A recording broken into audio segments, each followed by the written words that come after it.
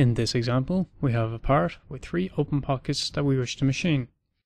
I'm going to use a pattern with a 2D curve profile strategy to machine these areas.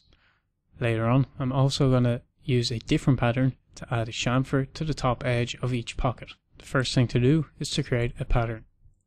So if I select these 3 pockets, then create a pattern, and then use the Insert Model option.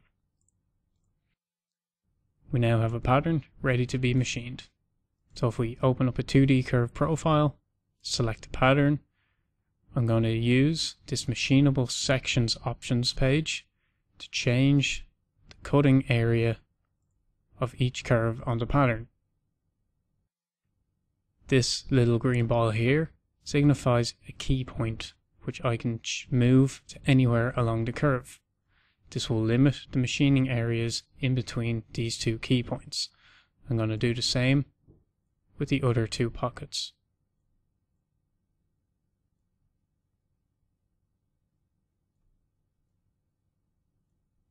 Or in this form, we can also change the machining side where the tool is positioned along the curve, and we can also change the cut direction from climb to conventional or vice versa. If I accept those changes as they are, I can now pick my lower limit. If I select this icon here, it allows me to interactively select it by clicking on a surface. Next thing I need to do is to define a cut distance. As I'm going to cut to depth, I do not need to enter any stock depth. However, I can enter stock width. Judging on the size of our part, we can enter a stock width to either area clear the pockets, or we can do it to just finish the pockets off. So in this example, I'm just going to enter a value of 10 millimeters with a step over of 2 millimeters, which will just give a basic finish to the sidewalls of the pockets. Finally, I just need to calculate my block and then calculate the toolpath. As you can see, we have 5 toolpath segments that are used to finish these pocket areas. The next toolpath I would like to create will be used to finish this corner region here. All I need to do is open back up our first toolpath, copy it, then go back into the machinable sections options.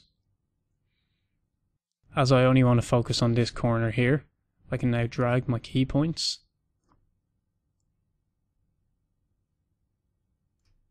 and I can also delete these curves from the pattern. I can accept those changes. Our lower limit remains the same. Cut distances. We'll need to cut a stock width of about 3 millimeters with a step over of 0.5, and then let's do a final pass along the wall with a step over of 0.1, and then calculate. And as you can see, we have a well-defined finishing toolpath for this corner region as defined by our limited curve. Finally, what I want to do is to create a chamfer along the top edge of each pocket. To do this, I need to create another pattern. So if I select the top surface, create pattern, and then insert model again. Before I proceed to open up a toolpath strategy, I'm going to edit this pattern. So if I just open up the curve editor by double clicking on the pattern, I could have also right clicked and gone to curve editor. First going to select the 2 holes and delete them. I'm going to use the cut item tool to limit the curve to the pocket areas only. So if I just select on the open and close corners of each pocket, this will cut the curve into multiple sections, which I can then proceed to delete one by one. I can accept those changes, turn back on my model, and then open up a chamfer milling strategy. So I'll make sure our new pattern is selected. I'm going to open up the machinable sections options. where immediately I can see that the tool is positioned on the wrong side of the curve. All I need to do is hit this button here and it will reverse the machining side. If I accept those changes,